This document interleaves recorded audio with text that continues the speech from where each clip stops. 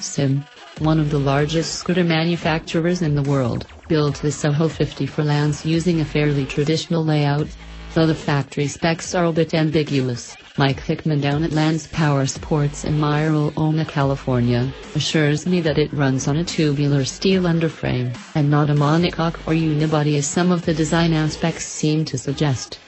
The frame comes with a full drop allowing for a dead flat foot area, and the little between feet cargo deck scooter riders like to use for a bit of extra cargo capacity for grocery getting missions. Telescopic front forks buoy the front end, while a single, coil-over shock floats the rear between the swing unit motor and rear subframe. The rear shock mounts to the left of center, which leaves it looking a bit asymmetrical from the rear, but it makes sense because that is closer to center of mass for the drive unit. The 16-inch aluminum rims, an almost unheard of size for scooters, mount the road rubbers. These uncommonly large wheels handle rough patches better than the smaller versions, track well on the straights and make the Soho 50 corner with more enthusiasm than one might expect. I've always hated the little, wheelbarrow tires many scooters run, and this makes for a refreshing change.